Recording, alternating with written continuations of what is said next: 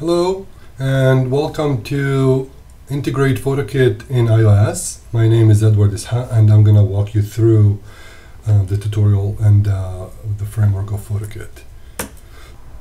So, why use PhotoKit? PhotoKit can give you a lot of benefits like fetching assets, photos, videos, photo live, panoramas and all that. And it can give you change observing, which is a notification whenever the data set has changed, when the user deletes photos, add new photos to the library, and so forth. And it also allows you to save your changes back to the photo library. Plus, it gives you a lot of benefits like caching and thumbnails. So, the benefits are pretty obvious. So let's get started and see how we're going to work it out. So the goals of this demo is to get the user permission, because you have to get the permission from the user to access their private photos, and then fetch the photos and pick one of them. So the basic logic is in the data is, first we request a permission, and then we construct a ph fetch result, which is a query that goes to the photo assets library, to the photos library. And then it gives me back a list of assets, and I can pick one of those assets. So let's dig into the demo. Okay, let's run the app and see how it works. All right, so we got the user view controller, which has a placeholder image. We have a prompt to change the profile photo. So the first thing we're going to see is the permission screen. So I'm going to ask for permission. Click OK to allow, and then we go ahead and fetch the photos. So these are the standard photos in the iOS simulator. We're going to pick one and go back, and it should be there. So we picked the asset, we got an image out of it, and now you can upload it to the server, do whatever you need with it. So let's look into the code. So the user profile view controller has very simple setup. So we launch a segue, and once the segue is launched, we're going to assign our callback to get the asset back. So we're going to set our callback into the view models callback, and this callback basically handles an asset. We'll get back to this one. So the photo picker view controller basically has, there's a collection view controller which has the number of sections and collection number of items, standard stuff for collection view.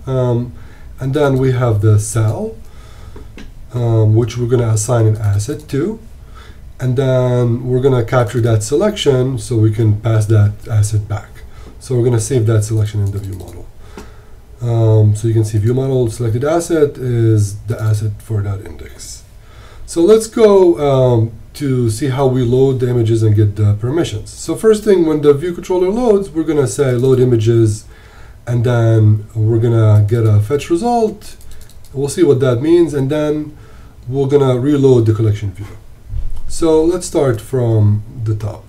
So on the permission side, so once we get a permission, we can do something with that. So first we need to get the permission, so we call request authorization on the photo library, and that gives us an auth status. So the auth status could be at that point any of those 4 values. So it's either not determined, which means we haven't asked yet, or restricted in case of parental guidance, denied, or authorized. So we pass that value back to our closure, which has the authorization status. So when we load the images, we ask for the request, we ask for the access to the photos, and we get an authorization status, which is will be passed from here. And if it is authorized, then we're just going to construct a fetch result. So ph fetch result, we're going to tell it to bring us results of type ph asset. You could bring collections, you can bring smart collections. There's a lot of other types you can bring in. We're focusing on photos, so it's an asset and it's of type image. So it basically gives me all the images in the library, and then I'm going to cache that and save that fetch result in my image result, and call my callback with this fetch result.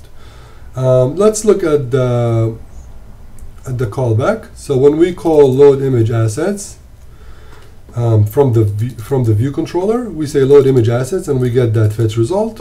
We're just going to reload the collection view at that point.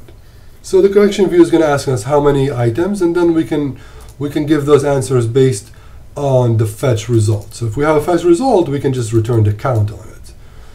That's the mapping over an optional. So we get the unwrapped fetch result, and we just return the count. Otherwise, it's null, so it's 0. And the same thing for asset for index, and we wanna fetch the asset at index for each row of the collection, for each cell in the collection view. So we're gonna do the same thing. We're gonna unwrap the fetch result, and then we're gonna return object at index, which is gonna be an asset at this point. Okay, so that's basically for the collection data source. The next thing is let's see what happens on the selection and how we get the image back. So the user sees the images and selects one of the images. So once they select the image, so we get collection did select item and index. As before, we get the view model asset for index path. So we call that again and get an asset and put it in the view model selected asset. So that's basically just saving it. And then when that variable is triggered and set, so then we can call the callback that we set earlier in the profile view controller. And that's basically closing the loop back to the view controller who initiated the library. So let's see how we get the image out of the asset, which is the last interesting piece in this code.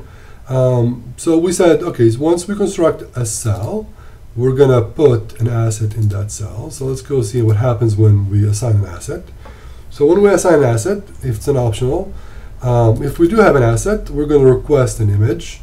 So from the PH image manager, we take the default manager, which is the singleton object, and then we request an image for the specific asset what we got handed.